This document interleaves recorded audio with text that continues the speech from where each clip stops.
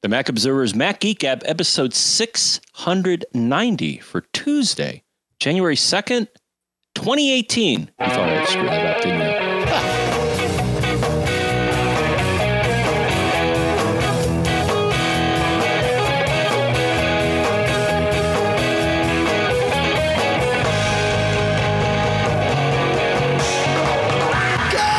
Folks, and welcome to the Mac Observer's Mac Geek Gab, the show where you send in tips, questions, and cool stuff found, with the goal being, it's 2018 after all, that each of us learns 5 new things each and every time we get together. Yes, folks, we're leveling up for 2018. It's 5. That's what we're going for. No, you're raising the bar. That's correct. That's pretty high. That's correct. 5? 5, man. It's 5. Sponsors for this episode include Smile Software, or smilesoftware.com/podcast, where you'll learn about Smile's PDF pen for both macOS and iOS. We'll talk more about that here a little bit later. And also Eero, the whole house Wi-Fi that actually works. And we've got a coupon code for you and all kinds of things. We'll talk more about that later on in the show. Here in very cold Durham, New Hampshire, I'm Dave Hamilton. And here in likewise sub-freezing Fairfield, Connecticut, this is John F. Braun. How you doing today, John F. Braun, other than being cold? Well, just helping the gas company make money. Yeah, that's right. That's the goal. My heat's been on constantly, man. But then again, it's like I said, sub-freezing, like single digits, not below 0 Fahrenheit, but close. I think it's going to happen next couple of nights. Yeah, it's about 11 here right now. But every morning when I've woken up, it's been, well below 0 Fahrenheit. I think today was pretty warm compared to the last week. It was only, I think, -2, whereas the other day it was -7. Yeah, it's been cold. Yeah. Hey, let's just jump right in. We'll warm things up by answering some questions and see what we can learn. We'll start with Bill, who says, I recently tried to use the markup feature in Photos on my 9.7-inch iPad Pro running the latest iOS 11.2.1. However, when I try to save changes, I get a message and a pop-up that says unable to save changes. An error occurred while saving. Please try again later. Later seems to be never, as it doesn't work in the future as well. I've been able to successfully use the markup feature on the same photos on my iPhone 8 running iOS 11.2.1 and on my Mac running High Sierra. While this may seem an adequate workaround, I desire to use my new Apple Pencil on the iPad Pro to make any markups. I have found that if I first crop or rotate an image on my iPad Pro, the markup feature will then be able to be saved. However, that's not really the workaround I'm looking for. Once an edit is made on any device, it is properly showing on all devices as I'm using iCloud Photo Library. So I'm going to ask the simple question first. And I know, but did you restart your iPad? Because a lot of times that can solve these kinds of weird problems. And I also know, certainly from personal experience, that we generally tend not to think about restarting our iPhones or our iPads. It's, they sleep, they wake up, they're just always there. And so it could be weeks that we don't restart these things. So when you have a weird problem like this, try restarting your iPad. That said, let's assume that doesn't work. I did a little digging and I found a Stack Overflow thread where a third-party developer of a third-party photo extension was saying that his photo extension was suffering from the same error. And the solution, and this is where it gets interesting, his solution was that turning iCloud Photo Library's setting from optimizing storage on the phone, which only downloads thumbnails for everything and doesn't pull down full images unless it decides that it needs to, and we'll put an asterisk there and come back to it. He changed it from optimized to download all photos, which pulls down full copies of everything. And then it worked. So that gets interesting because iCloud Photo Library is on in Bill's case, and he's not able to save a change. It makes me wonder if for whatever reason, his iPad isn't pulling down the full copy of that photo, when it goes to edit it. It should, when you go to view a photo, it should pull down the full copy at that point and not just the, the thumbnail. So, it makes me, again, I sort of keep coming back to this, hey, let's restart the iPad and see if it resets whatever that cache is, and maybe that'll do it. I hate to, especially in this scenario, I hate to suggest sign out of iCloud, sign back into iCloud, because that can cause a whole resyncing of that iCloud photo library. But that may, in fact, be what's necessary here. There might just be something a little bit confused. Another sort of indicator that this is exactly what's going on, although we don't know, the one true fix, is when he says that if he crops or rotates a photo, then this works. It's like, okay, well, so now it's transitioned from being over there to on device, and now it's able to save to it. So I'm hoping a restart fixes it. Otherwise, again, troubleshooting iOS so very quickly comes down to turn, like wipe it out and come back. Thankfully, with iCloud, we don't have to wipe out the whole thing. We don't have to do a restore from a backup, but you do sign out of iCloud and come back in. A lot of times that'll fix it. Any thoughts on that, John? We're going to go into more detail. It was a question that I researched a little while ago, and it had to do with the format of photos. The only reason I mentioned this, Dave, is that it regarded how you can access your photos on your iDevice with various things on the Mac. And one thing I found in brief was the setting that you had mentioned, which is changing the optimization, changed the behavior of the software on the Mac. So I just want to reinforce what I think you just said, is that sometimes you have to do that. No, it's just odd. I think you're talking about two different settings. I'm talking about the iCloud photo library setting, where you choose whether it's going to download everything from iCloud photo library or just thumbnails. Whereas I think you're talking about the format of the pictures. Oh, okay. No, shares. The optimized storage versus. Okay, so it's a similarly named setting, completely different though. They're two different things. Yeah. Because one is in the one I'm talking about is in settings, iCloud. Then you go to your Apple ID, iCloud Photos, and then when you have iCloud Photo Library turned on, it's either optimize iPhone storage, which is what Bill has, or download and keep originals. I think the one you're talking about is in. Oh no, that's the setting that. We'll talk about it later, but it's just interesting that changing that setting on the iOS device affected the behavior of other parts of the iCloud ecosphere, shall we say?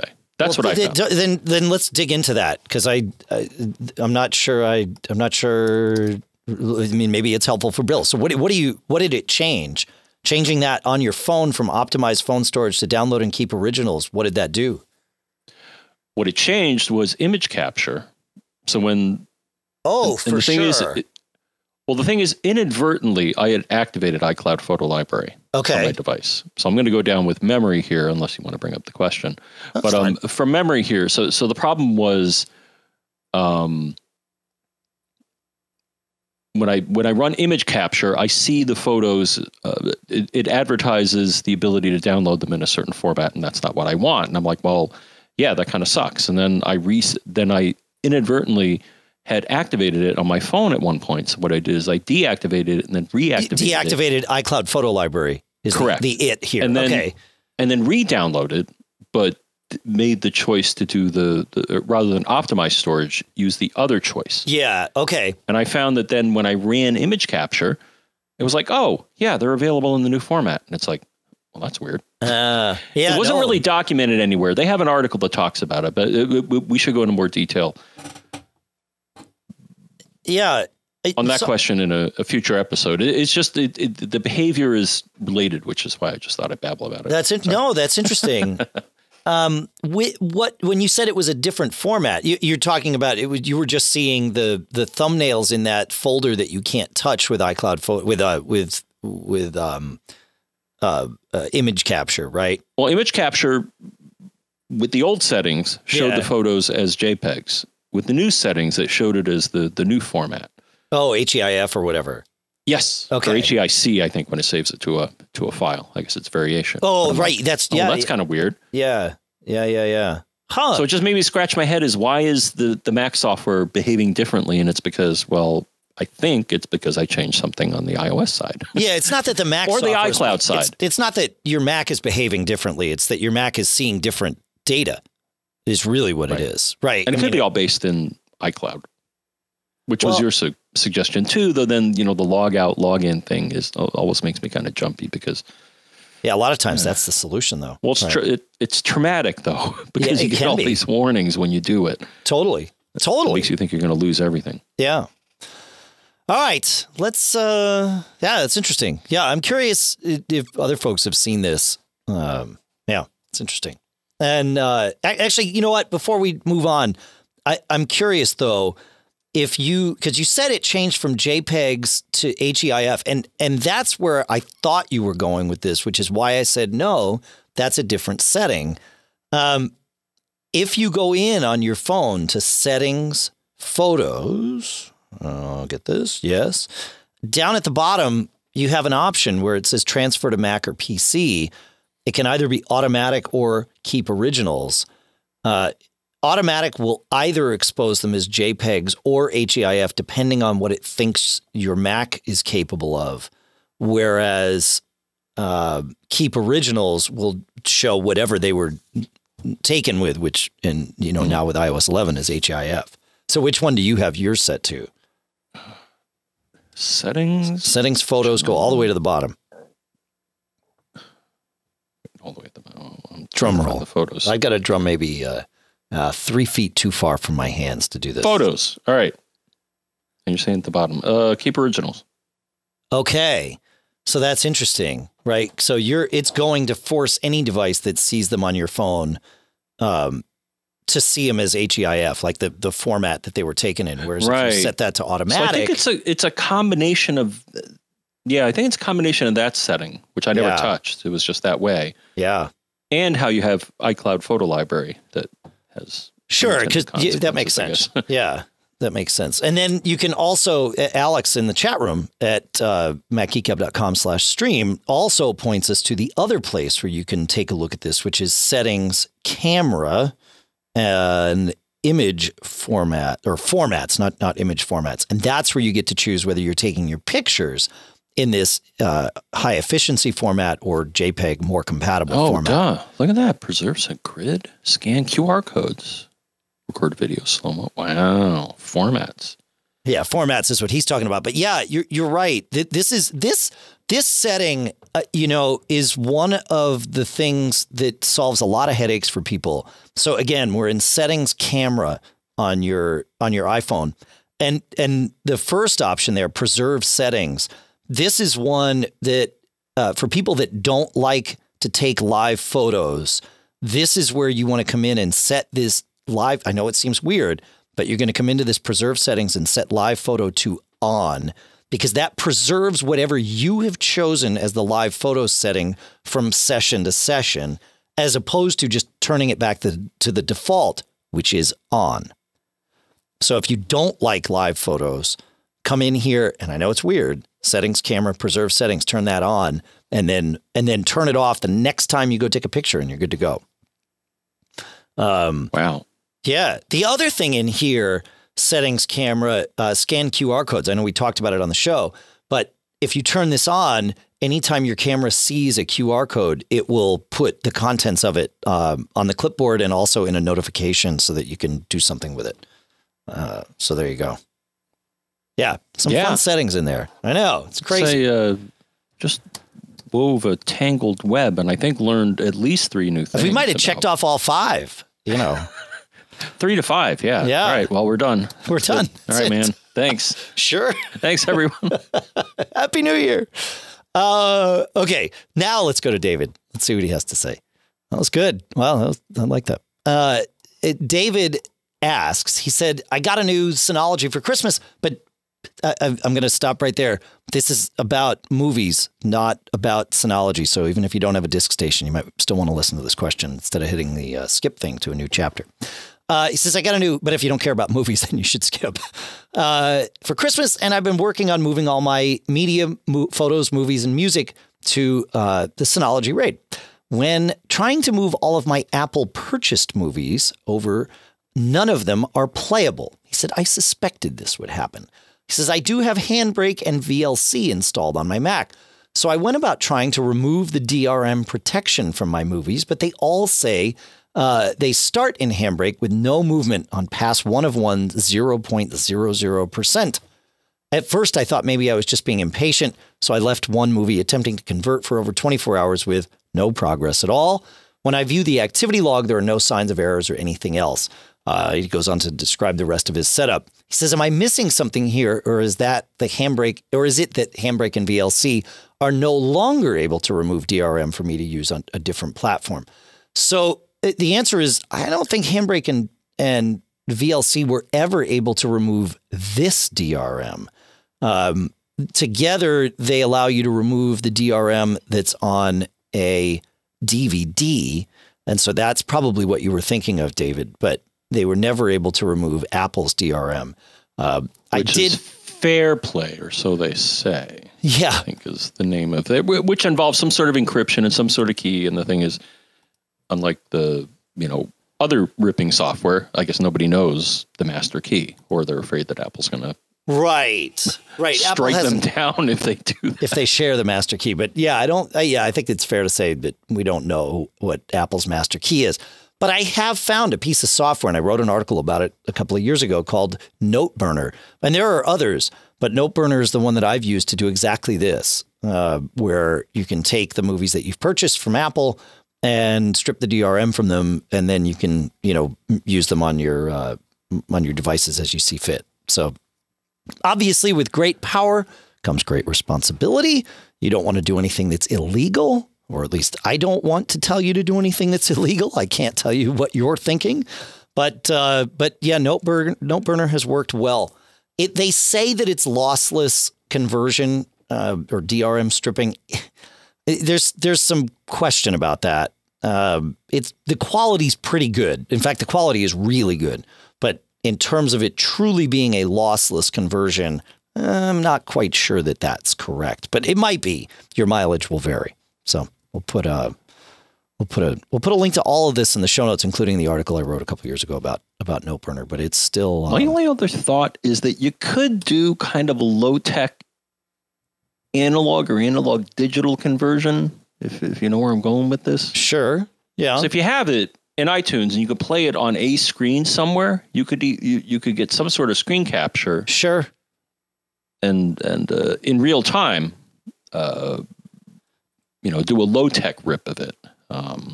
Is kind of the other. It's true. Yeah, I could think of. You wouldn't get. I think the audio, especially. I mean, the video would be limited by whatever capture engine you're using to do the video, and also what you're displaying to, right? Because if you're just displaying to a window on your computer, then that's going to be the size of the movie you get. If you display to your full display, well, then it's limited by the size of your full display. So if you don't have a 4K display on your computer, then you're not going to capture 4K output. So just bear that in mind. And I think audio is going to be massively downsampled for that. But it could work, especially if your goal is to just get it to be something that you could watch on your phone or whatever. So, yeah. Interesting. All right. And then moving on to Brian, who describes an odd issue. He says, since I updated my iPhone SE to iOS 11.2.1, I cannot connect to any Wi-Fi network except my own home. I updated my iPad at the same time, and I'm having no trouble at all. I have tried to connect the iPhone at the homes of friends and family, and it simply will not connect. I select the Wi-Fi network, I enter the password, I get a blue check mark next to the network in settings. The Wi-Fi symbol shows very briefly at the top of the screen and then disappears. The blue check mark remains, and selecting info shows the phone has received an IP address, but there is no connection. I've restarted the phone. I've reset network settings, he says, and I've turned off Wi-Fi in location services. But to repeat, I can connect to my home Wi-Fi with no problems, just not anything else.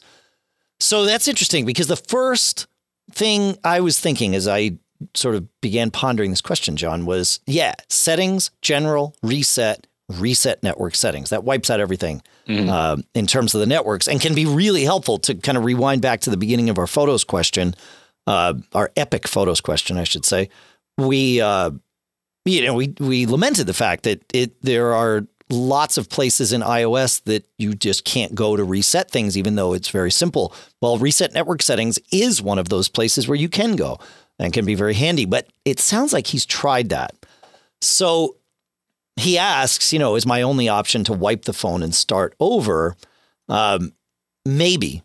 But, if you have a mobile device management or remote management profile installed on your phone, that can restrict you as to which Wi-Fi networks you're allowed to connect to. So it's possible that you've got some profile on there potentially that's run amok, and that might be the thing limiting you here, because it sounds like your phone is actively, successfully connecting to these networks and then deciding, whoa, nope, can't talk to that one, and sort of detaching. So if you go to settings, general, profiles on your phone, take a look there and see if you've got a profile from something that might be a mobile device management service, that maybe something you played with and installed, like a Jamf or a Meraki or something like that. And you should be able to remove it from there. You probably have to restart your phone after you do, and if so, maybe that'll wipe it out. That's my thought, John. I don't know if you have any thoughts. Another thought is that it could be an issue with iCloud keychain / storing of your Wi-Fi profiles. And actually, it just warms my heart, Dave. I'm looking right now on my Mac Mini. And so I went to settings, network, my Wi-Fi, which is currently not on, but then I click on advanced, and in the Wi-Fi tab, Dave, you know what I see? This will warm your heart. I see SFO free Wi-Fi. I haven't connected to that in at least. Why is that even there? So what am I suggesting, people? And I see some other things here. These are access points I haven't connected to in years. Right. Oh my, what, where did this garbage come from? Well, you connected to them at some point and it saves it and syncs it amongst all your devices. What I'm thinking, syncing is that you may want to look at that list, and you may have weird things in there that are affecting the ability of your device to connect to Wi-Fi. I'm looking right now, and the thing is, I haven't used Wi-Fi. I typically, this Mac Mini is wired, but still, it's coming up with stuff in this window, which doesn't make any sense to me. So just another thought, if you have weird Wi-Fi behavior. For sure. See what the shared access points among your iCloud account say. Yep. It's bitten me. Yep. It's bitten you. Logan, right? Oh, Logan. dude. Remember Logan? I'll never forget, man. I think I've gotten it sorted out, though. I guess I'll find out, because I think I'm flying out of Logan to go to. Well, you suspected to see iOS 11 fixed that. Yeah, it did. I think I was able to remedy it prior to that, but you're right. iOS 11, we're talking about, I couldn't get the Boston Logan Wi-Fi out of my my syncing iCloud keychain, and I would delete it from a device and it would come back from another device, and I think finally I got it. But yeah, with iOS 11, it's great. It's so great, in fact, because what you can do with iOS 11 is per device, you can tell a device, don't auto join this network. You don't tell it to forget it. So it still knows, it still syncs your credentials around to all your other devices with iCloud Keychain. But on a per device basis, you can tell it whether or not to auto join. You can still manually join. It's great. But once you leave the network, it won't automatically go back. And actually, I used that this past week. I do these theater shows where I go play the drums, right? And I use, I'm spoiled now. I use two iPads. I use the iPad Pro 10.5 inch, to read my music. And then everything is on in-ears now there And to the point where like a lot of the band isn't really even playing anything aloud on stage. It's all coming out of the house. But in order for me to hear the band and the cast and everything, because I'm usually in behind a drum shield, I'm on in-ears. And so I have a second iPad that I use to mix the levels of all the various things in my ears. I just run an app that wirelessly connects to the mixer. Well, the iPad that connects to the mixer needs to connect to a different Wi-Fi network than sort of the public Wi-Fi network at the theater. And it used to drive me crazy because I don't want my phone connected to the network where the mixer is, because it's air gapped. It's not connected to the internet, which is good. You don't want that one on the internet because you don't want all the extra traffic. But now it's great because I can set each iPad, like I tell, the one I use for the mixer, don't connect that to the main Wi-Fi network, and then on the other ones and on my phone, I can say don't connect that to the mixer network, and it's brilliant. So yeah, makes a lot of makes a lot of good things. It's good. Alex has a solution for this. He said there should be a hide unused connections 3 months or older setting in the right. Wouldn't that be good? Like if you haven't used this in a while, hide it. Purge. Purge. See, I don't know that you want to purge, because if I come back to somewhere that I forget. Yeah. Well, but again, I don't want it to forget, because if I come back to somewhere that I have been, that I wasn't, let's say it's been a year. If I come back and the Wi-Fi password's the same there, I want my phone to connect. I don't want to have to go and dig, like find out from the restaurant or whatever, like what's the name of, what's your Wi-Fi password and all that. I just want it to remember. Deprioritize. That's what you need. Yes. Deprioritize. Well, the thing is, you used to be able to do that. I don't think you can do that in that window anymore. Can you? Can you still move things around? You can still move things around on the Mac, not on the iPhone, but on the Mac, you can set a priority. Yeah. Right. Yeah. Hey, while we're talking about Wi-Fi, I want to talk about our first sponsor, which is Eero. But I'm going to tell you, yes, this is a sponsor spot, but I've got a story to tell about something else. So we'll do most of the sponsor stuff, and then I'm going to talk about what I've done. So Eero is the home Wi-Fi solution that uses a mesh, meaning you're using multiple devices from Eero to create a blanket of Wi-Fi throughout your home. And it truly works. Both John and I use it. And it's stellar because you just set these things up. They can, if you happen to have Ethernet in your walls, they'll all connect up, and that works. But if you don't have Ethernet, or if you have a mix and you want, you need like more Wi-Fi somewhere where there's not Ethernet, which is sort of more often the case than not, the mesh builds itself both wirelessly and wired. It automatically just figures out how to get connection to all of the Eero points, the mesh points, and then you're good to go. And now they've got lots of different options now that they've come out with their second generation of hardware. The second gen Eero now actually has 3 Wi-Fi radios in it. It's got 2 5 gigahertz radios as well as 1 2.4 gigahertz radio. And it'll use all of those or a mix of those to do both front haul, meaning talking to your devices, and also back haul to connect to each other. And now, in addition to that, they also rolled out something called the Eero Beacon, which plugs right into an electrical outlet and will connect wirelessly to whatever you want. But it's really great because you can just sort of tuck it out of the way, and it's got a nice little night light in it that you can have turn on when it's dark. If you want, you can control that. It's actually, the night light's pretty cool.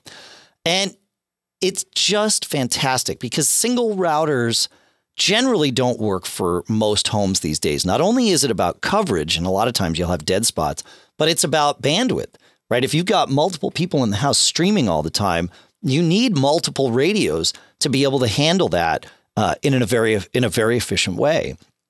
And that's how it works. So I'm going to tell you about the offer, and then I'm going to tell you a little story. So Eero is available at Eero.com. And with our special code, which is code MGG, you enter that coupon code after you've selected overnight shipping. And that coupon code MGG will get you free overnight shipping to the U.S. or Canada. So again, for free overnight shipping to the U.S. or Canada, visit Eero.com, and at checkout, select overnight shipping, and then enter the promo code MGG, right? So you pick which Eero bundle you want, and they've got different ones depending on whether you want beacons or Eeros or a mix of both or whatever. Then you add overnight shipping, then you add our code, and overnight shipping goes from costing whatever they say it's going to cost you to $0.00. And again, that's for folks in the US and Canada. Now, John, I had an interesting experience. It turns out that 2017 was the year of learning lessons over and over again. And I've talked about some of this. Like I've just done some things that I should have known. Like we talked about spanning tree protocol, right? Well, I had to learn that lesson again. I also had to learn the lesson about using a UPS battery backup. So I change things with my network all the time, and that makes troubleshooting somewhat difficult. But I had this issue where my Eero in the living room the light would turn red on it, which means that it wasn't getting a connection to the rest of the network. And it would happen it was probably twice a week that this was happening. And I would reset the power on my Mocha adapters because I was using effectively, as far as the Eero was concerned, I was using Ethernet backhaul, but really I was using Mocha backhaul. So Ethernet over coax to sort of string things throughout the house. And it worked great. And then suddenly it stopped working, right? It would do this. I would cycle the power on these Mocha adapters and everything would work fine. And it happened again. And I'm like, man, okay, this is crazy. And I was right there when it happened at one point. So I went up to the bedroom where the other Mocha adapter was, one's in the living room where it was having the problem and one in the bedroom. And I went up to the bedroom and I saw my switch. I have an Ethernet switch up there. I saw it restarting. I was like, oh, well, wait a minute, there's a UPS here. Like nothing. Okay, at least now I know what the cause of this problem is. It's that the power, because we get power flickers every now and then. You don't really notice them, but electronics notice them. And so I looked and I realized that during our last power outage, I think the UPS up there in the bedroom had just like flaked out and wouldn't come back online. So I just unplugged it and plugged everything back in thinking, all right, I'll replace the battery or I'll get a new UPS or whatever. But things were sort of like mayhem in that moment as everything's coming back online after a couple of days of power outage or a day, whatever we had the last time. And I totally forgot about it. And of course, I had to learn the lesson again. Having these UPSs is really important because it keeps your electronics from getting freaked out. And what happened was the one in the bedroom, the Eero unit in the bedroom, would not come back online. And I was like, oh, man, that sucks. Like I fried it, which can happen when you have these quick little brownouts or whatever. Well, I went online and looked at the Eero settings. This is on New Year's Eve, right? Like the afternoon of New Year's Eve. And I'm like, oh, I know it's like a Sunday or whatever. They're not going to be in the office. Maybe they were. But I went and dug around in the website, and it was like, okay, I figured out how to factory reset this thing. So that's what I did. And sure enough, it came back online. And I was like, oh, that's awesome. But of course, I had to reconfigure it. As soon as my Eero app paired up with the thing, like I was going to have to go through the process and reattach it to my network, it said, oh, hey, by the way, this Eero is already connected. Like, an Eero with this serial number is already part of your network. Do you want me to just put it back and reconfigure it the way it was before? It's like, yeah, it was really awesome the way, and now it just works. So the power flicker didn't damage it permanently. It just, corrupted some software in there or whatever. So on New Year's Eve, I ordered a new UPS for the bedroom, and it actually arrived about an hour ago. And so I plugged it in, and now it's up and running, and that problem should be gone. So there you go. It's craziness, John. Craziness. It is. I had something similar recently. My aging Drobo FS. We had a glitch. So I just want to say, as we're doing this, because I'm not sure if I actually ended the Eero sponsor spot. So more. No, it's okay. No. I think I did, but one more time. It's Eero.com, and for free overnight shipping to the US or Canada. At checkout, select overnight shipping, and then use the coupon code MGG to make that free. Our thanks to Eero for sponsoring this episode. All right, go ahead, John. Yes. Yeah. Thank you. Sure. No, all I'll say is that I had a similar, one of those, it's not a blackout or a brownout. It's just kind of a glitch where the lights go out and they come on. Sure. And the Drobo, every now and then, at least the one that I have, the older one, which I'm still very happy with, it was kind of in a state of, in that I couldn't see it on the network. The lights were on as if it was operating. When I tried to power it down, it didn't power down using the switch on it, which is like, okay, you're confused. So let's just disconnect power and then start you up again. And sure, it was fine. But it got into a weird state where I think it lost power and then got it back. And it was just, it couldn't deal with the variation. And it's just like, okay, I'm just going to wedge and do nothing. Sure. Yeah, exactly. Yeah. Yeah. It's funny though. I have, like you, various, some devices, they're dead. Some flash the clock saying, okay, something terrible happened and, fix me. Right. And right. some just are dead to the world. So yeah. And with this, it was interesting because this was an Eero Gen 2 unit. Mm-hmm. So it's the one that kind of, looks like it's about the size of an Apple TV or whatever. And it has a light on it to show you the status. But because it's in the bedroom, I've gone into the settings and told it turn the light off. So the light never came on. And normally the light comes on while it boots up. And then it's like, oh, my light's supposed to be off. So I turn it off. The light never came on. And that's what made me think, oh, man, this thing's fried. Okay. I've only seen the red light twice. And both times it's been because my ISP did something dumb. Right. But this was not, this was no light. Like the one in the living room would do red light because it wasn't connected. But the one in the bedroom, there's just no light whatsoever, even if I pulled power. So that's when I thought, oh, man, this thing's fried. But yeah. So Eero, we love you. Yeah, it worked great. I was really impressed. Really impressed. All right. You want to take us to Brother Jay there, John? Brother Jay. I'm going to try to condense this a bit here. I'm going to start here, Dave. So Brother Jay says, seemingly randomly, macOS refuses to properly launch some programs. Transmission and Back in Time are the two which come to mind. I copy them from their images to the applications folder and launch them, but nothing happens. I know part of their code runs because focus switches from Pathfinder or Finder, thus I must switch back. And he also notes there's some bugs in Pathfinder. But he says, additionally, invocation of the force quit panel via command, the magic incantation there shows the offending program. Okay, and that's normal behavior. Is that if you see something in the dock and it's stuck and you click on it, I guess. Well, no, he's talking about hitting Command Option Escape and then seeing it in the list saying unresponsive. Command Option Escape. Yeah. Oh, okay. Yeah. I thought it was a different. Nope, you're right. And that's our sixth tip.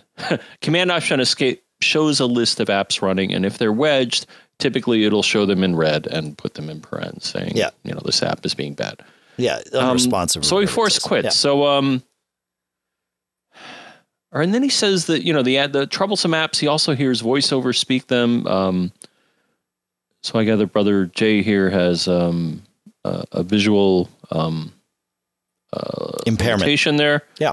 So he needs some tools to help him out with that. So that introduces an interesting layer here. But so he tried a few things with these cantankerous apps that wouldn't launch. He did some sort of quarantine thing, which kind of makes me nervous, Dave. I'm not sure about you. But apparently there's a thing you can run from the terminal that will unquarantine apps.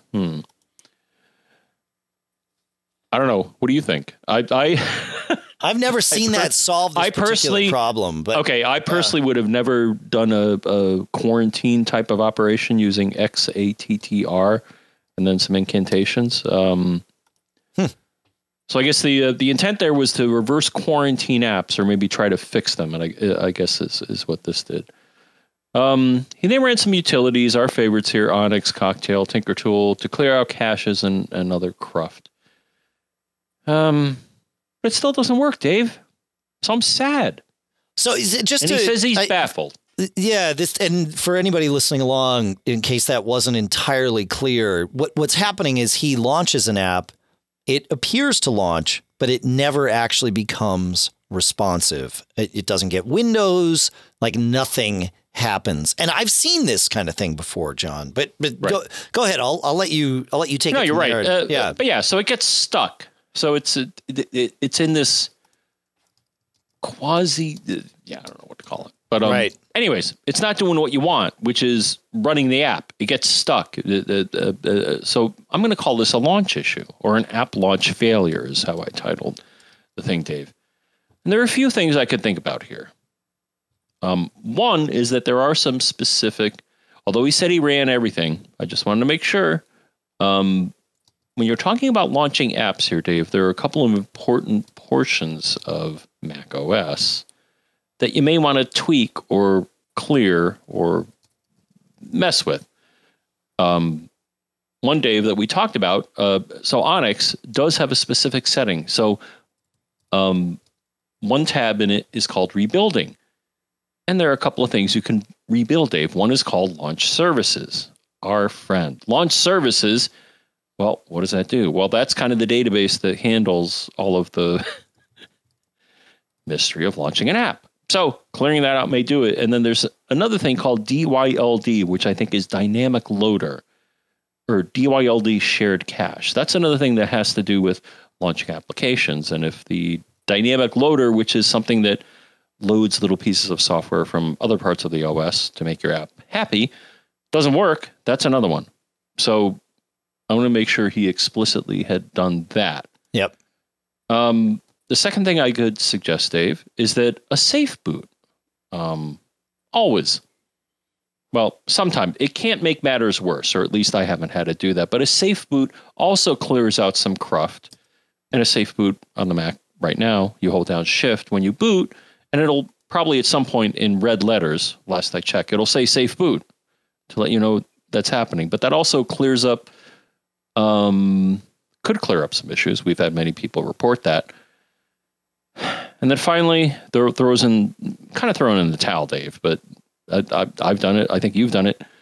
You go to macOS recovery, which I believe is Command R when you boot, and you say reinstall the OS. There may be a part of the OS that is just so messed up or damaged that reapplying it will fix the problem. And it has, in desperation, Dave, I admit I have done that. Yeah, for sure. It can't make matters worse. Well, it could. I mean, you should have a backup before you do things like that. Okay. Yeah. Well, of course. Yeah. So those were those wire.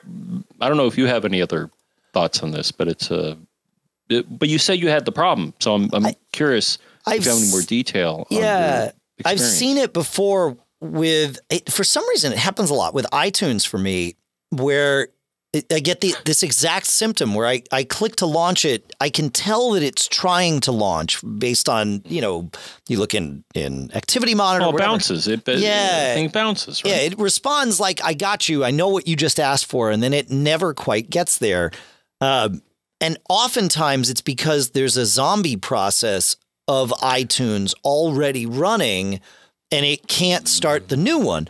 But in those cases, a reboot totally solves it. So it's possible that's what's happening with Brother Jay here. And of course, if you're listening and you have this happen, oftentimes a reboot is really the only thing. I mean, I've spent a lot of my life chasing zombie processes on Unix. Sometimes you'll have the same kind of thing will happen, like on a web server or whatever.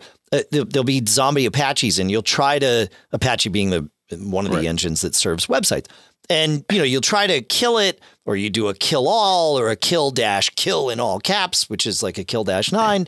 And like sometimes you just can't get these zombie processes to go away. You just have to wait until you can reboot the server. Well, on your Mac, you probably have to wait less. And oftentimes that solves this problem. So, I don't think that's exactly what Brother Jay has experienced here, because I think he has rebooted and still sees this even after a fresh reboot. But that's certainly, if you're seeing this at home, like those zombie processes, and you'll see them in Activity Monitor. It'll be like, in my case, it's iTunes, but it's in parentheses. Like, yeah, I know it's supposed to be dead and it's dying, but you can't quite like jettison me yet. is basically what that's saying. But it could also be, like you said, a permissions thing. Brother Jay started heading down that path in kind of an advanced way with the extended attributes command, the xittr command, where he was sort of messing with some of those, one of them being the quarantine thing. So I don't know. I don't know what the magic answer is. Are you still with me, John? I kind of get the feeling I'm alone here. I'm going to pause this because I think my internet connection just kind of flaked out a little bit. Is that going to do it? I believe we're recording and we are back, right? You're with me, John? Yes? Yes, sir. Okay. So this was interesting. I think we're done with the app launch failure thing, but I think honestly, it's been about 10 minutes here. But go ahead. Was there something you wanted to wrap that up with, John? Well, no, I think we're at the point where I was saying, okay, clearing caches is good. Clearing the launch services and DYLD is good. And I guess what was the last one there? Safe boot. Things that clear things up or OS reinstall. And I was wondering if you had any additional tips or tidbits there when apps don't launch. I think you probably, again, I'm missing the timestamp here. Right. Maybe you got through all your... I think we did. Sorry, folks. Yeah. No, this was what just happened here is interesting, and I think it's a problem that I caused right before we jumped over to do the show, because I said that I put the new UPS in place. Well, I also put a switch in place over at the house. I had an old router in the bedroom that was turned into dumb mode, and literally I was just using it as a switch, nothing more. So I replaced it with just an 8-port D-Link switch or whatever that I had, because why not? Well, whatever I did caused a loop in the network over at the house. And the way I finally solved it here in the office was by disconnecting the house from the network that way. And then as soon as I unplugged the cable that runs between the office and the house, everything in the office came back up. But prior to that, nothing would happen. So it was definitely a network looping thing. I'm not entirely sure how I created that, but I definitely created it. I think, I don't know what it is. I don't even want to speculate. But we are here. So we're going to finish the show, and then I get to go troubleshoot. I just want to ask you to explain to the network, to the studio audience, Dave, what is a network loop problem? Well, what condition existed for this network loop issue to rear? Well, that's a question I don't have the answer to because I haven't diagnosed it yet. But what's a network loop? A network loop is when you have two different ways of getting a signal between two devices, right? So I have my my computer in the studio and my computer in the office, right? There should only be one way that those two are going to connect over Ethernet. And a router figures that out, maybe? No, a switch figures that out, right? Or a switch. I'm sorry. Yeah. But I wouldn't plug the same device into two different switches, right? I mean, you'd have to really work hard to create a network loop, and evidently I did. But if you have multiple network segments and somehow they loop back upon each other, what will happen is all of your packets will be sent on both segments of the loop, and then things start to cascade and cause trouble. So evidently I have a loop over at the house. It might be this new switch that I put into place over there. And maybe when I was plugging things into it, I wasn't being entirely thoughtful about what I was plugging in. And it's possible I grabbed a cable I shouldn't have grabbed and just plugged it in. So now my family is over there wondering why they have no internet. But right. Is it that two pieces of network equipment on the network are trying to do the same thing? Is that? No, it's that I literally have a loop connecting pieces together. It should, like, when two devices are connected, it should just be an end-to-end thing, right? A network should be a star configuration, and you should never have the star come back on itself. And evidently I have the star coming back on itself somehow. Now, it could be two Ethernet segments being joined in two places, right? Ethernet segments should only be joined in one place, but it could be that two are being joined, or it could be that I have, two devices connected both via Ethernet and via Wi-Fi as the same device, right? And looping traffic. Like you could connect your Mac via Wi-Fi and via Ethernet to your router, but your Mac isn't going to try and bridge those two connections together. It's going to treat them separately. As long as they're treated separately, it's fine. As soon as you have a device that says, no, I'll bridge them, I'll bridge the Wi-Fi and the Ethernet, now you have a problem. And it's possible that's what I've got going on, that I've got multiple devices bridging these things. So there you go. Yeah. So we look forward to your detailed postmortem. I may never know the true answer to this. I've solved this particular problem once before, and I'm not entirely sure, but we'll see. It could just, I don't know. We'll figure it out. Hey, let's talk about Mike, because Mike's got something interesting going on too. Mike wrote us. He says, I usually have about 4 or 5 external hard drives plugged into my iMac. 2 of them are 4 terabyte Western Digitals and have their own power supplies. And the others are either 2 or 4 terabyte Seagates using USB power without separate power supplies. Those are plugged into 2 different Anchor USB hubs.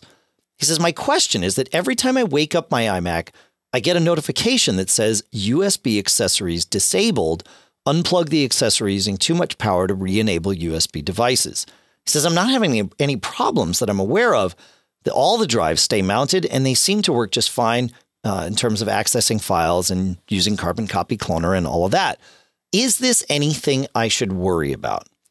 So that's a good question. The first thing I would check is to make sure that your Anchor hubs are actually being powered. And it would be worth checking the specs on them to see if they provide USB power. Most powered hubs do, but I've seen hubs that provide power for like the hubbing of the USB, but not actually providing power back to the devices. An easy way to check it is to plug your iPhone in to one of those ports and see if it starts charging, right? That's an indicator that the hub is going to charge things. And when I say that, without your computer being connected, right? So don't have your computer connected to the hub. Just plug the hub into the wall, plug your iPhone into the hub. It should start charging. If it does, the hub's providing some level of power over USB. At least 1 amp. Correct. That's right. Yeah. So at 5 volts, right? USB is 5 volts. That's right. So I would test that just to make sure that these hubs are providing the power that you think that they're providing.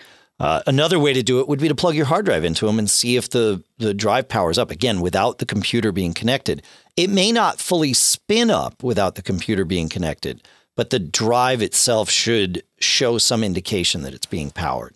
So that's one thing, is just make sure that these hubs are doing what you think they're doing. Assuming that they are, then the next thing to check, or even if they're not, the next thing to check is in System Profiler on your Mac, and you can get there by, you can find it in the Applications Utilities folder, or you can go to About This Mac and choose System Report. Look in the USB section there. So along the left, you'll find USB about halfway down. And as you click on each specific device in the USB device tree, which appears on the right, you'll see 2 entries among the many. There'll be maybe, 10 entries there, 10 lines.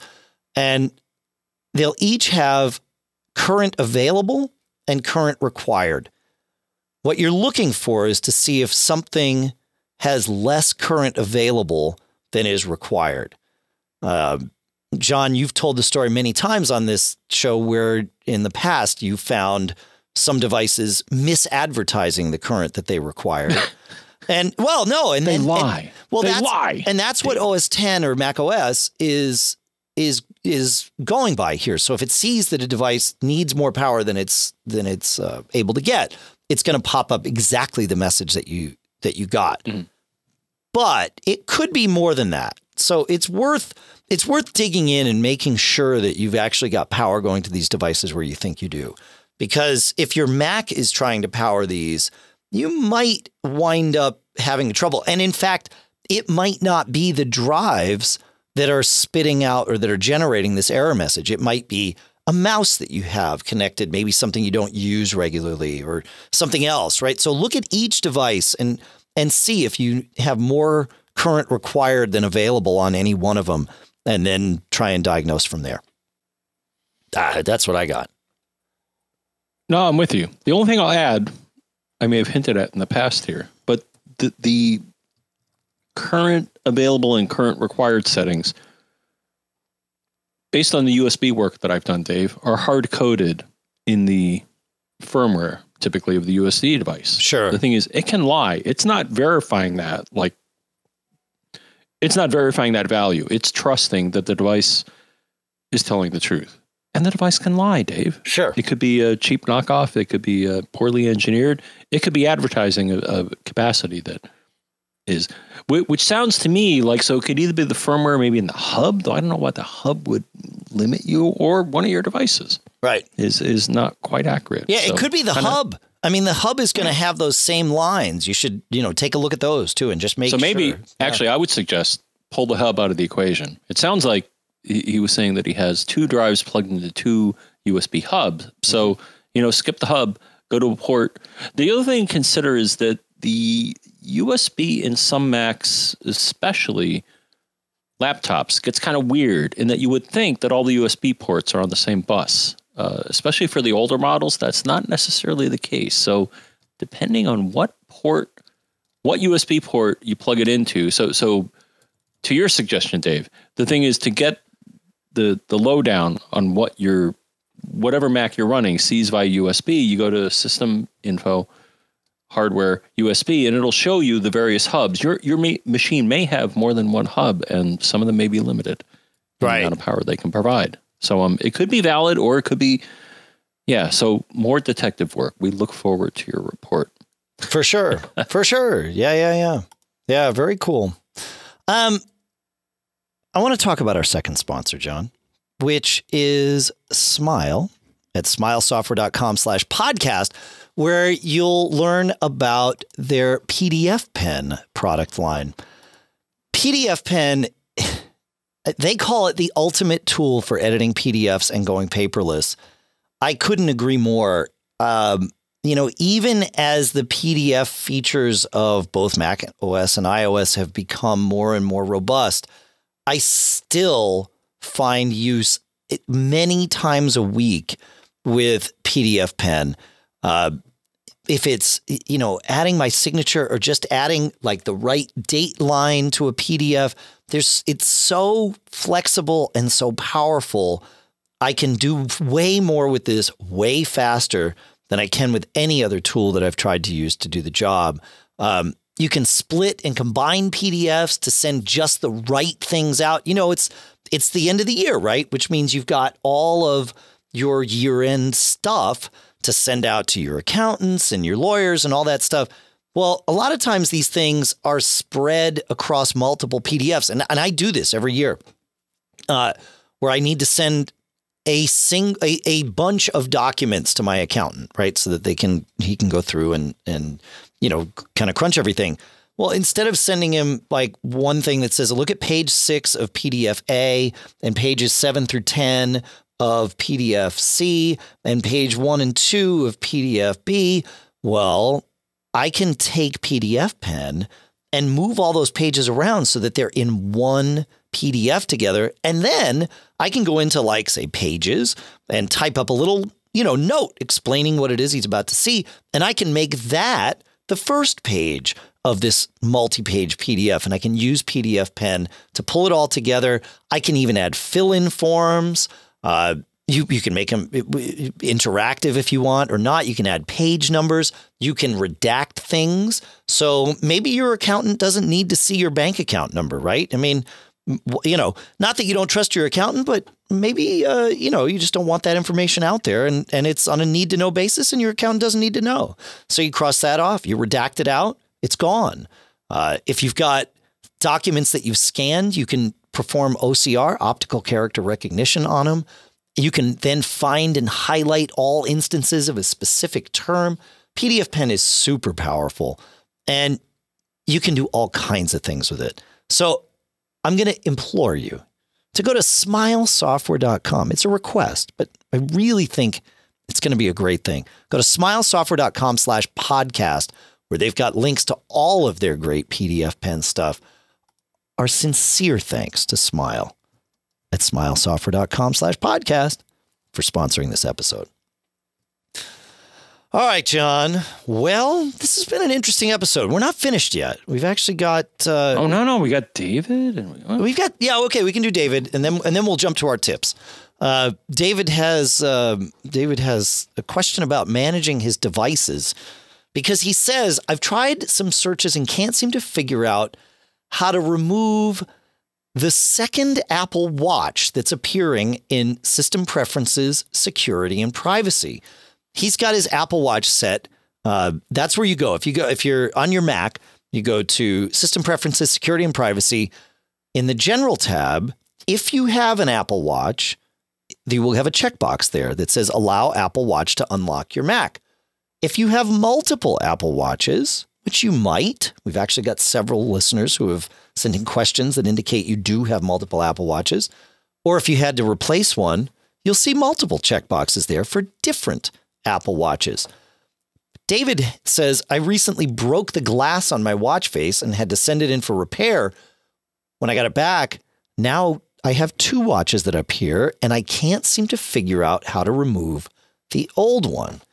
So this is interesting because these are just like, this looks like a pre-built form on this page, like any other preference pane does, right?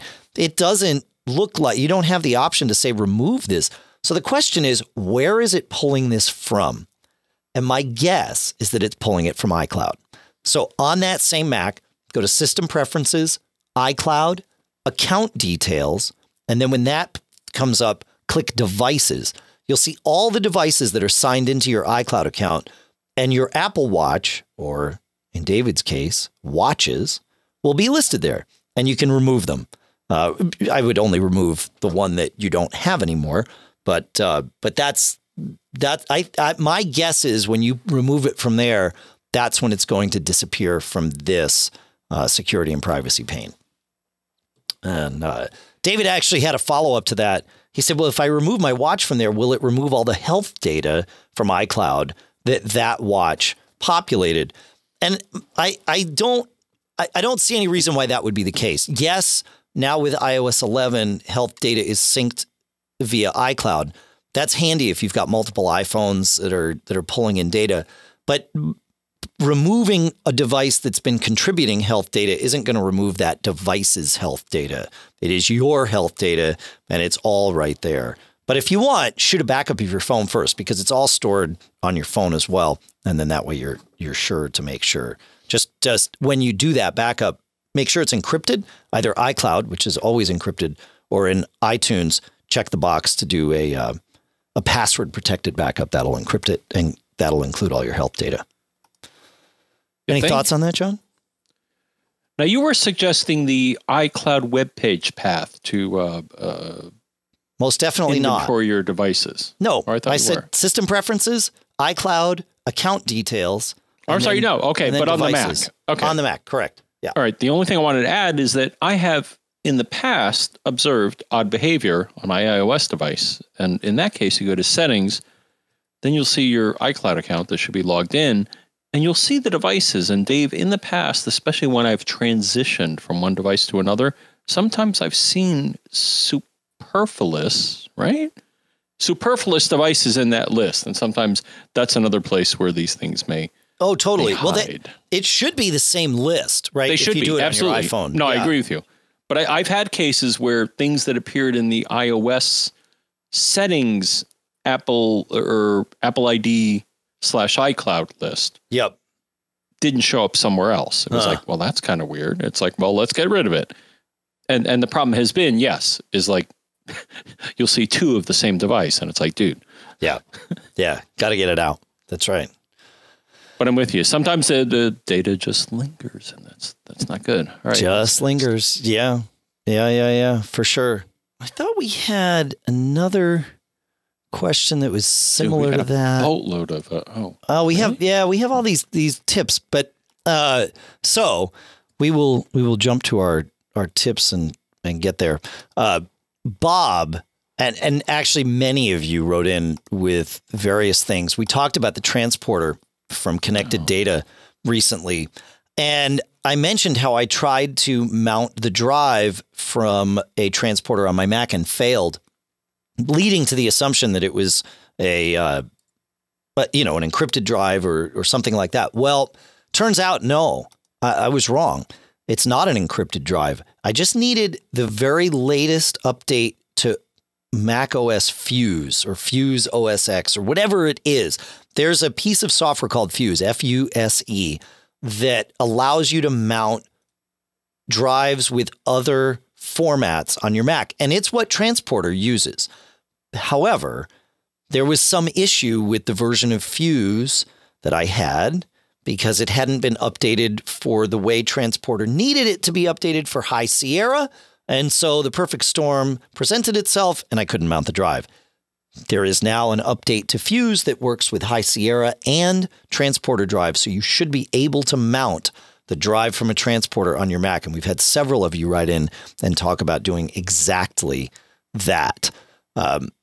Listener Bob even pointed out that he wasn't able to see his transporter library at all until he did this. And then it worked just fine. So there's a support article at Nexsan, which is the company that now owns the transporter product line, although they're kind of, killing it off, but it's there, and they have a link to downloading OS X Fuse 3.7.1, which is the latest, and that should hopefully solve this for everybody. So thank you to everyone who wrote in about that. Really, really handy, and very glad to hear that. It's going to be helpful for a lot of people. Any thoughts to add to that, John, before we move on to the next tips? I'm looking on my machine here, dude. I got Fuse 3.7.1 on both my Macs here. Good. So it's a good general purpose. I think Transporter was one of the companies that embraced it and that they used it as a part of it. And it's not a bad thing to have installed. If anything, it lets you see different file systems. Right. Cool. All right. Listener Jeff has a good tip for us. He says he had a failing High Sierra install happening that he said he was able to fix it. And the good news, he says, here's what he did. He booted from his carbon copy clone backup drive and remembered how painful it is booting from a spinning hard drive. Yes. Especially one that doesn't have any caches built on it that need to be built on boot up. What? Your clones will always have to build their caches the first time you boot from them. And spinning hard drives are they're terribly slow. Molasses. Yeah. He says he formatted his internal SSD with APFS, re-downloaded the installer again from the App Store. I think that's the key right there, getting the fresh installer. Ran the install, but selected show all disks and installed it on the internal. And then it did its thing, this time without the firmware update failure. He says, lo and behold, I rebooted off the internal drive to a brand new fresh install. What a drama, but all is good now. So this is good. Yes. So thank you for sharing that, Jeff. And let's see. Moving on to listener Dave, who wanted to follow up about ExpanDrive. He said, I put ExpanDrive through a bunch of paces with Amazon S3. He says, and the bottom line is I like it. We talked about ExpanDrive in a previous episode, and he was going to dig into it for us, which he did. He said, I didn't try it with any other cloud service, so your mileage may vary with those. But he said ExpanDrive currently supports S3 and it works great for him. He says there were a few bumps in the road, mainly due to latency and other timing issues with S3. He says a file or folder might be created on S3, but might not be immediately readable. So as it was putting files up there, it would create a folder and couldn't quite put it in there. But he said ExpanDrive just sort of retried and dealt with it. And he said it worked quite well. So he said, what I also liked about ExpanDrive is that it is simple to mount a cloud storage directory as a read-only drive, just a checkbox in the config. He says mounting read-only gives one great peace of mind when using cloud storage for archival purposes. A read-only drive prevents inadvertent finger fumbles from wiping out your archive, which is, of course, backed up somewhere else, but still. So thanks for that follow-up, Dave. That's great. I like the idea of mounting, say, Dropbox as a read-only device. Like that's there's some benefit there. I like that. It's pretty good. At the right time, sure. At the right time. Yeah, exactly. Exactly. I like the fumble fingers. I mean, we've all fumble fingered. Yeah. That's Whoops, I deleted everything. Oops. Exactly. Yeah. We had an interesting Facebook discussion that I'll link to where Allison from Podfeet, from the Nosilicast, she was having an issue. I think it was her mother who was having an issue getting to her bank's website and either logging in or seeing her accounts list or something. And Allison said, I tried it on my computer. It worked fine. Tried it. I had my mother try it in other browsers, not just Safari. Didn't work there either. And so, we were going back and forth. And finally, I think it was listener Graham who said, hey, what size browser window is she using? And that headed us down a path. What does that have to do with anything? Well, a lot of websites these days, most, in fact, are built to use what's called responsive web design. Well, the client says, it asks you if you're on an iPhone or I think the thing is, it doesn't ask. That's not how it's done. Or you tell. You don't tell. What responsive web design is it looks at it sends you all the code to your browser, and your browser draws it depending on the width of your browser. And there are assumptions made in the code saying, okay, if the browser is narrower than X, then let's draw the mobile version of the site as opposed to the desktop version. And you can see this. In fact, if you go and load macobserver.com in a new window and then start resizing that window down and down, you'll start getting first the iPad version or first the desktop version, then the iPad version, and then the iPhone version. So does the server send the code for all the renderings? Yeah, it's in the... And then the client picks which one is relevant? The client knows the size of its own window and draws what it's told based on the size. So it's just a series. So what I'm saying is, so the server can say, I'm going to send you a monster huge rendering and a itty bitty rendering, and you, the client, decide which one you want to render. Is that rendering is the wrong term. It's not like we're sending a graphical representation of the page. You're sending... Okay, but a description. A description, yes. Yeah, exactly. And here's what you should... Yeah, right. And the description in the CSS, mostly in the CSS, sometimes JavaScript, but it's all in CSS, basically has a series of, if-then statements, for lack of a better, a more detailed... No, I get it. Yeah, and it says, okay, if you have this capability or if the screen is this wide, lay it out this way. If the screen is, narrower than X, ignore these elements and only draw these and lay it out differently and all of that stuff, which is great. Because you can, in that way, you don't have to visit like www.macobserver.com on your desktop and then mobile.macobserver.com on your phone. Like you don't have to do all that server sensing like people used to do or whatever. So coded properly, Mac Observer or Mac Geek Gab or whatever, no matter what device, will look pretty. Will look like it's supposed to on that device. But what was happening with Allison's mom is she had her browser window narrow enough that her bank's website was rendering as the mobile version. And so she wasn't getting, she wasn't getting the top of screen menu bar. That might have been buried in like a little hamburger menu or something that would have been more obvious on iOS. Well, I think we've seen this. Sometimes some websites would have an whatever old school, which was the old way of doing it, saying, okay, here's the mobile version of our site, which is like, dude, you're so behind the times. You got to use CSS. You got to do it responsive. That's exactly right. Because they would look terrible when they were viewed in a full size browser. Right. Because they were meant for a teeny screen. Okay. So the lesson here is when, especially doing phone support where you can't like that one thing that you don't see is like how wide things are for people And whereas it might be really obvious to you, like, well, why is your browser window so narrow? You know, somebody's just that they're used to that. So they're not going to tell you it's narrow.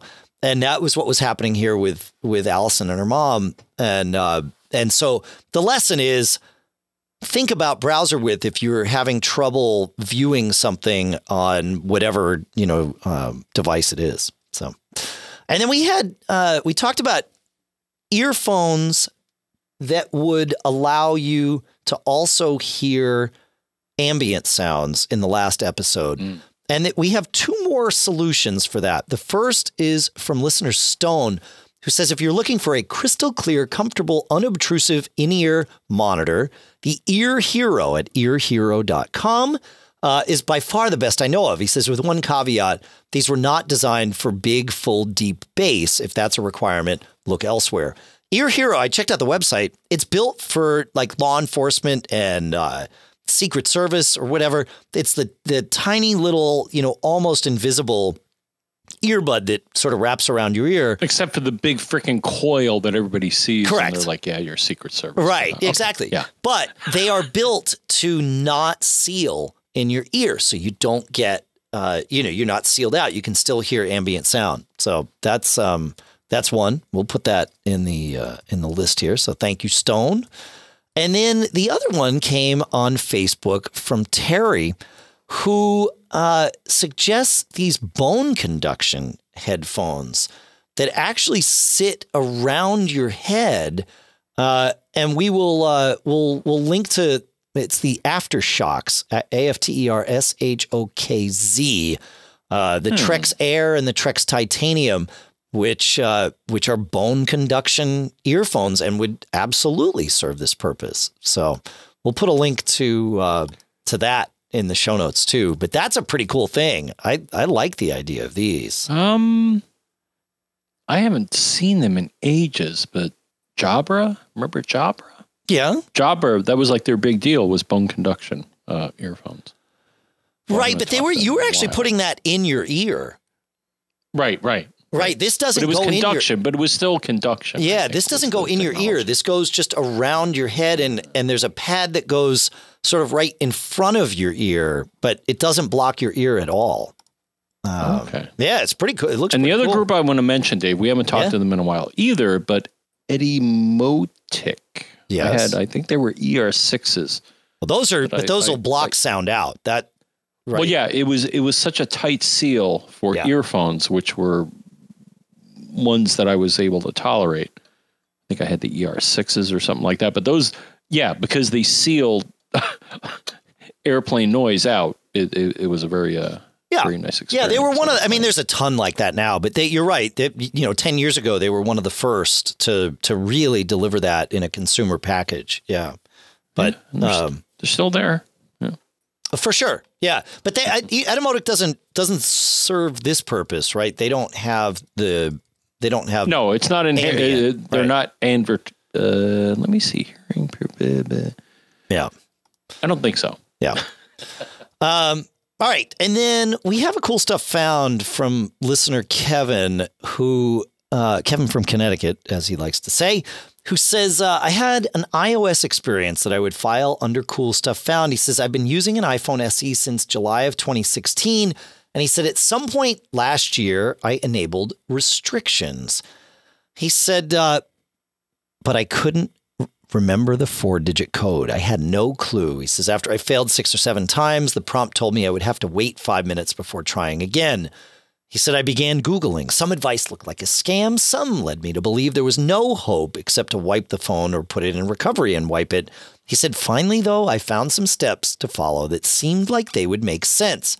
And he gave us a link to an iPhone Life article that talks about how to crack your restrictions passcode. But he said the essential component is that you have to create an unencrypted local iOS backup. He said, thankfully, he had done one recently, but you could do one on your phone. Just make sure, we talked about before with your health data, you want to check the box to password protect it. That encrypts it. Uncheck that box to make an unencrypted backup. And he said you can find your password hash in there. And he used a piece of software called iBackupBot and then used he used iBackupBot to find the hash and of the passcode key and also the salt, which are the two things that are required to authenticate when you provide the right password. And because these are 4-digit passwords, he used a website that we'll also link to called iOS7hash.durson.us. And they plugged the hashes into the website, and the website started banging away at it, and it found his passcode in the 3000s range. And he was good to go. So pretty cool that's possible to hack that. I like that. It's pretty good, huh, John? No? No? Kind of questionable. Well, no, yeah, it's hacking is good, but there's a hole, man. Well, yeah. Yeah. But if you've got an unencrypted backup of your phone, right? I mean, it's the raw data. So if you can find that raw data, then you're good to go. I think it's pretty cool that he was able to do it, and kudos to iPhone Life for putting the article together to make all that happen. So pretty good. Hidden gems. I like it. Yeah, it's good, man. It's good. It's good. It's good. All right. So you know what, bro? We have some people to thank, John. Oh. We have quite a few people to thank. In fact, I want to start by thanking, and I'm talking about you, our premium subscribers. Me? Oh, sorry. Yeah. Frank F. and Art C. each made one-time contributions of $50. So thank you so much to both of you. On our monthly $10 a month plan, we have, in the last week, Elizabeth B., Greg S., Olga P., Michael L., Bob P., Jason A., Ward J., Jim E., Chris F., Petter H., Dave C., and the B-Man, all, like I said, at $10 a month. Thank you. On the biannual plan, which defaults to $25 a month, we have Robert P., Jeffrey F., Richard S., Karen K., David P., Michael M., Teresa B., Jason T., Michael P., Andy W., John I., Corey A., Joel F., Craig S., Dan E., all at 25 and 25 every 6 months. And then we have Mary G. at 100 every 6 months. Thank you so much to all of you. You rock. We couldn't do this without you. It's a holistic thing that it all takes to put this together, and you're a huge part of it. You're all a huge part of it, to be perfectly honest. Without your questions and your tips and your cool stuff found, and really all your participation, any way that you can get engaged and involved, it makes a huge difference for us. It is what we do here, and it's awesome. So we had another great year, and we're looking forward to 2018 being and Dave, even better. You know what else we're doing? What are we doing? Well, you and I and, some other members of our staff are going to Vegas for you, the listeners. Yeah. To experience the horror that is CES.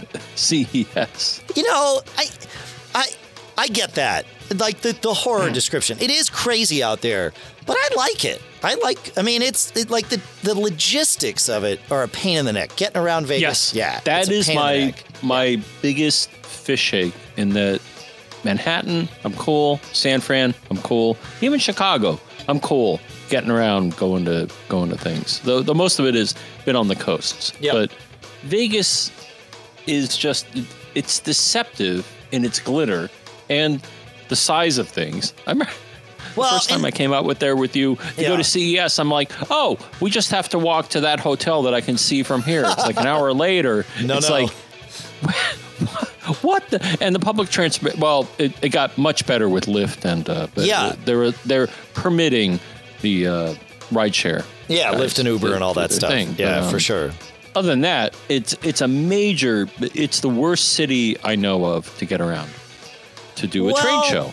No, though they're getting better. They have the buses now. They have the ferries. They have the management of the show. I think has done a much better job of allowing everyone to get from here to there quickly. You're complaining about Vegas in an umbrella sense. No.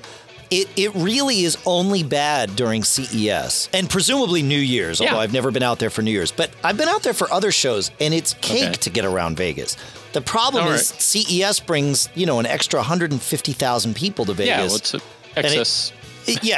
It's bursting at the seams is the problem. So, it's not so bad. So that they can manage this at all is probably hats off to them.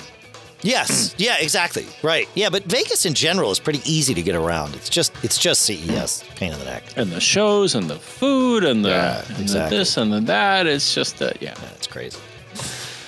All right, folks. Well, thanking people. Well, thank you for giving us for contributing, so we can go to CES and tell you about all the wonderful things that we're going to see. It's true. I think. Yeah, it's totally true. Yeah. Feedback at macgeekup.com is the address that all of you can use if you want to send us anything. Yep, and although we have crystal clear audio, thanks to our new audio platform here, Dave, I think you said feedback at macgeekup.com. I said feedback at macgeekup.com unless you're a premium subscriber, in which case premium at macgeekup.com is your special email address that you get to use. We prioritize that. You can also call us 224-888-GEEK, which, John, is 4335. And you can find us on Facebook. Go to macgeekup.com/Facebook to join the Facebook group that we mentioned earlier in the show with all that stuff. I want to make sure we thank, in addition to everybody we've already thanked, CashFly at CACHEFLY.com for providing all the bandwidth to get the show from us to you. Our podcast marketplace includes, of course, Eero, as we mentioned in the show, where coupon code MGG gets you free overnight shipping to the U.S. and Canada. Smile at smilesoftware.com/podcast. Otherworld Computing at maxsales.com. Barebones Software at barebones.com. So much. Now I get to go figure out how to fix my network. You know what I got to make sure I do while I'm out there fixing my network, John? I couldn't even imagine the first thing to suggest, Dave. So hit me, bro. Well, it's that I got to make sure I don't get caught. Made on Mac. Don't get caught, folks.